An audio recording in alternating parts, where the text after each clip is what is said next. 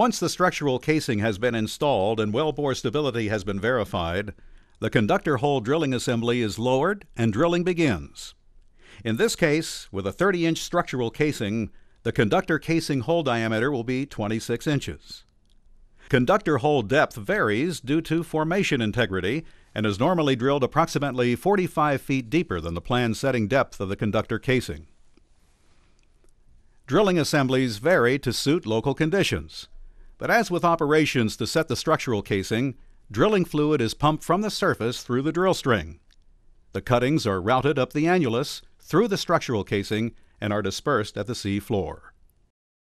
In the event of shallow drilling hazards such as gas, a small pilot hole may be drilled first. Should shallow gas be detected, well-defined contingency plans are enacted to ensure safety on the drilling vessel. If a small pilot hole has been drilled to casing depth, a hole opening assembly would then be used to increase the size of the wellbore to allow for the installation of the conductor pipe. Once the hole is drilled, the conductor casing is run in on drill pipe.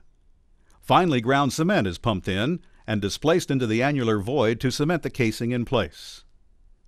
The top joint of the conductor casing is actually the high-pressure housing, in this case 18 3/4 inches, and is positioned on the permanent guide base.